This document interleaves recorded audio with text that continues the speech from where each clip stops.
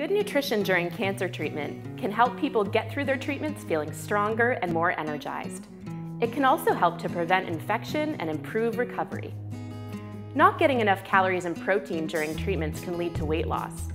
This may lead to treatment being put on hold or not being given at all. But it can be difficult to eat well during treatment because of treatment side effects.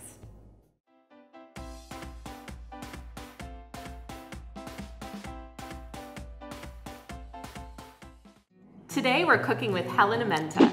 She's not only a Princess Margaret volunteer, she's a cancer survivor and a regular attendee of the ELLICSR Kitchen cooking classes. Helen, can you share a little bit of your cancer journey with us? Yeah, well, I've gone through 12 years of a cancer journey.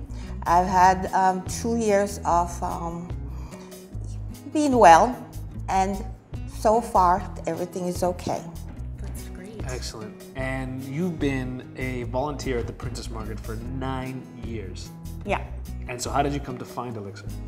Well, because I volunteer for survivorship program, when it started up, and then they said we're going to have an ELLICSR Kitchen, so I started to visit the ELLICSR Kitchen. And that's because you love to cook? No. Okay. So why did you come? I came because I found out that you could cook very fast meals in little time. Mm-hmm, exactly. And so during treatment, what were some of the challenges that you faced with cooking? I had nausea, smells, and taste buds were all off. What was your appetite like when you were on treatment? It was non-existent, so. Is it difficult to get enough of the energy and the nutritious food that you need? Yeah. So what types of meals did you go to? Smoothie. Smoothies. We love smoothies. Yeah. Smoothies are such a great way to really pack lots of nutrition into a glass. Yeah. And like you were saying, with not having a good appetite, you can just sip on a smoothie as long as you include, a balance of foods. It's like a meal replacement. Yeah. And you don't have to spend a lot of time in the kitchen when you're feeling tired. And you don't have to deal with cooking smells. Yeah. So I can see why you would pick a smoothie. Yeah, and I like this one because it had blueberry, and it seemed to give me more energy. This is a delicious smoothie that you shared with us, and now we're gonna share with everybody else. Okay. So let's start. Okay, so for this recipe, we're gonna use 1.5 cups of milk. We're gonna put in 1.5 cups of baby spinach, 1 cup of frozen blueberries, and you can use fresh blueberries too, 1 banana, a pinch of cardamom, and 1 tablespoon of maple syrup, or we can use honey. All right, so let's get started. We're just gonna add everything into this blender, right? Okay. All right. Okay. So blueberries.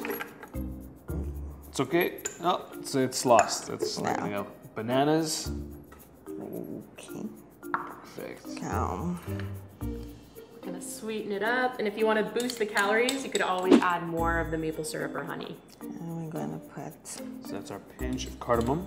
I love that you're putting some spices in here to help with the taste changes, boost up the flavor. Put some Favorite leafy greens. leafy greens.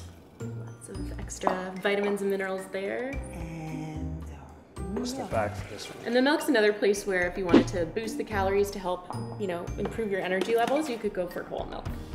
Okay, so that's everything. We're gonna blend until very smooth. yeah. Would you do the honors? Okay, which one? You pick. And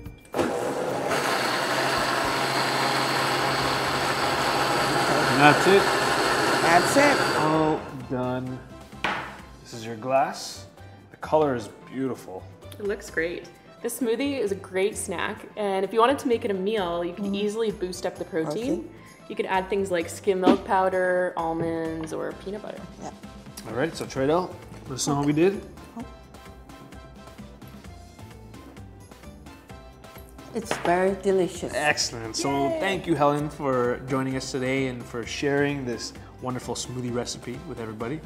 And for even more smoothie recipes, you can always check out our YouTube channel and our website, ELLICSRkitchen.ca.